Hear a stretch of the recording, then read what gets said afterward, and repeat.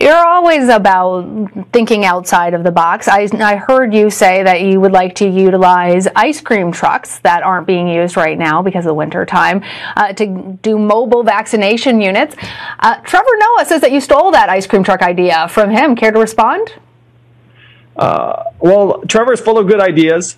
But it's not a new idea for either Trevor or me. There are actually communities that are already repurposing ice cream trucks to distribute vaccines because they have obviously refrigeration capacity and many of them aren't in use right now. So we need to be trying to get vaccines to people in their neighborhoods. The reality is that many New Yorkers aren't that mobile. They may be old and infirm. They might not be able to easily